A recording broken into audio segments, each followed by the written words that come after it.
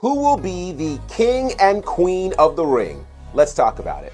My name's Gerard Bonner. I'm a pro wrestling content creator. Follow me for more wrestling content. We are currently in the midst of WWE's King and Queen of the Ring tournaments. The King of the Ring tournament has its roots all the way back in 1985, where the first winner was Don "The Rock" Morocco.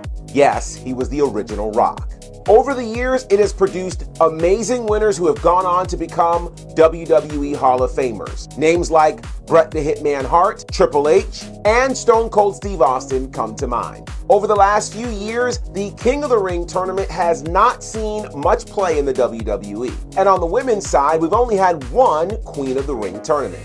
The matches that have been happening for this King and Queen of the Ring tournament have been outstanding. Between Raw, SmackDown, the King and Queen of the Ring tournaments, 32 different competitors have been involved. The magnitude of the competitors and the quality of the matches have quickly made these tournaments must-see TV. I think it's safe to say that we are seeing the single best King and Queen of the Ring tournaments of all time. With that said, who are your leading contenders to become the King and Queen of the Ring? Let me know your thoughts in the comments below.